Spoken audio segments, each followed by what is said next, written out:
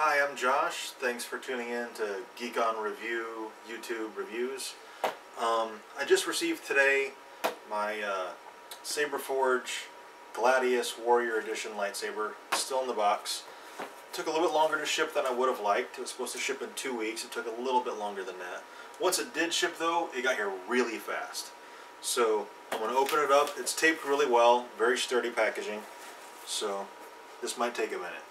Alright, I've got it open. I used an X-Acto knife, and here's the blade. It's got the pointed blade, just like the other one we got here. This one here we ordered, I forget what this lightsaber is called, but this got here, we ordered it on the 10th, I think, and it came on the 14th. It came in 4 days. Really fast shipping on this one.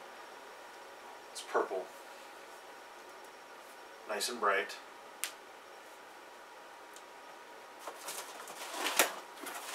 Here's the hilt. I'm excited to see this.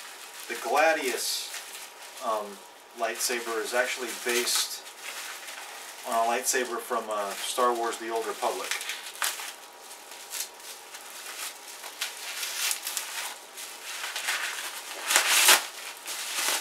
Alright, and the very first thing I'm seeing here, it came with a CoverTech wheel.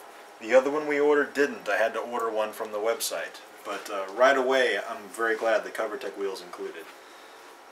It's got the leather grip here. Real leather. It smells real good.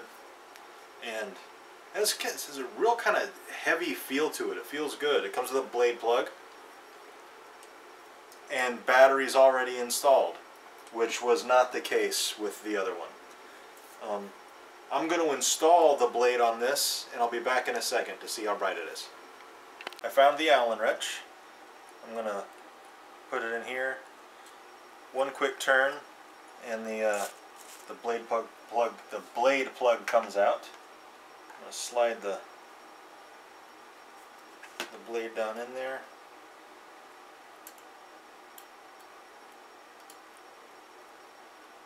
Give that a tighten. And that's pretty bright. See, it's really bright down here at the bottom, and then it kind of dims as it gets toward the top. But one thing I want to do is compare this to the brightness of the Force Effects Luke Skywalker lightsaber, and see how they differ, how they compare. See, I don't know how well you can see that, but the SaberForge is much brighter down toward the bottom. But the dimming at the top there, it's considerably different.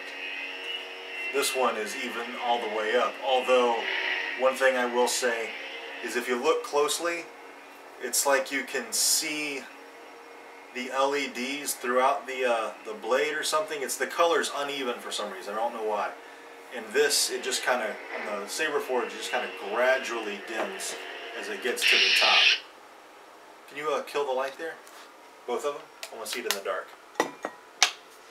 There. Look at that. That's awesome. Now this one doesn't have sound or flash on clash or anything like that. This is the Warrior Edition. It's just no frills.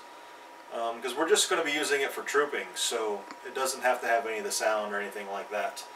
Just for posing for pictures at the convention. We're going to Celebration 7 in Anaheim, my girlfriend and I. And these will be the lightsabers we're wielding.